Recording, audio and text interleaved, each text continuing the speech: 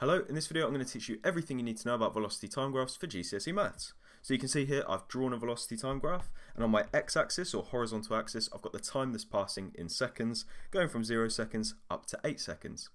And on my vertical axis or the y-axis I've got my velocity, in this case in meters per second, going from 0 up to 40 meters per second.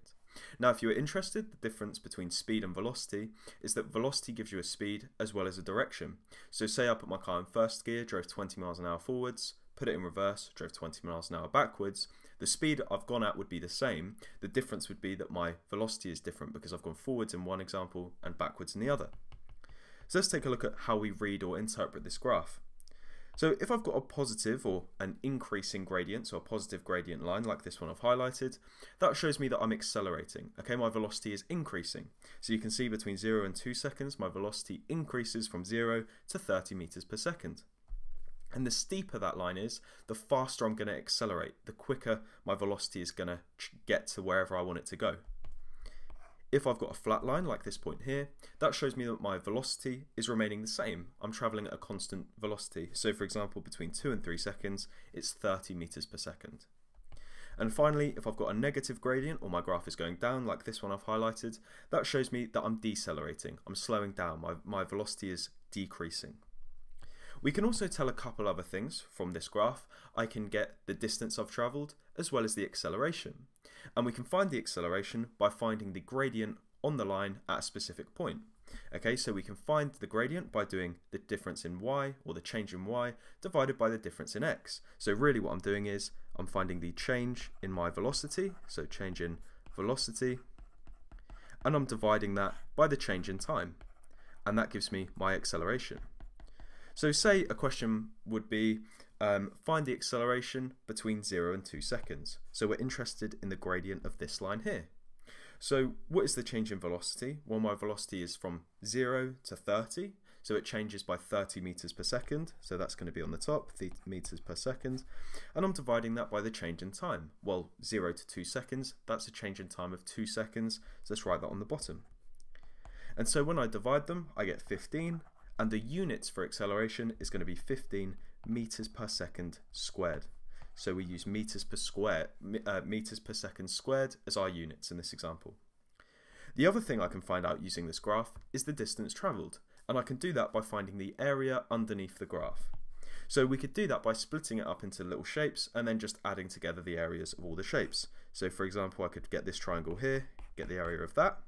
I could then say split this up into a rectangle and a triangle, find the area of the rectangle plus the triangle, split this up into a giant rectangle, find the area of that, and then find the area of this little triangle there.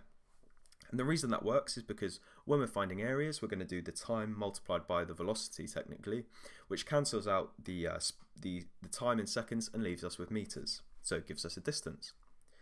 Sometimes though, you're going to get kind of a worse graph, which isn't a line, it's going to be a curve that represents the velocity time. It's not much harder, but instead of finding the actual area under the curve, we have to estimate it, okay?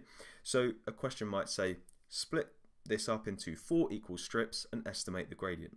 Well, let's do it. Let's split it up into 4 equal strips, so that I'm going to draw a line every 2 seconds like this. And now we have 4 strips. I'm now going to connect them at the tops like this, and you can see it's going to kind of estimate what the curve looks like, but as solid shapes that we know how to find the area of. So you can see I've got these 3 trapeziums and then 1 triangle at the end. So the formula to find the area of a trapezium is there, just in case you've forgotten. So it's half a plus b multiplied by the height. So the height of all these trapeziums is going to be 2, so let's write that there. And that triangle, the base is 2.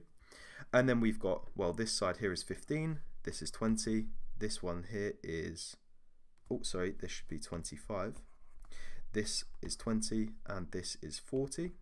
So I've just put the heights of each trapezium, or not the heights, but the lengths of each side.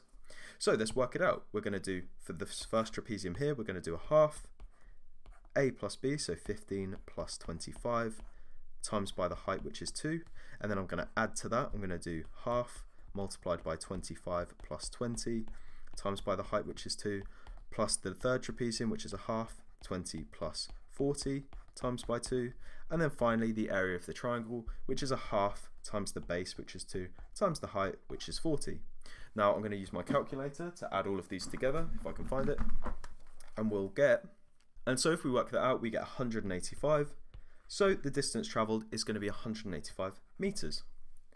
Hopefully that was useful. If it was, subscribe to my channel and go and check out my past papers and other tutorials, or if you just want to see loads of exam questions, go over to my TikTok, which is linked to my bio, and there's loads there. Thanks for watching.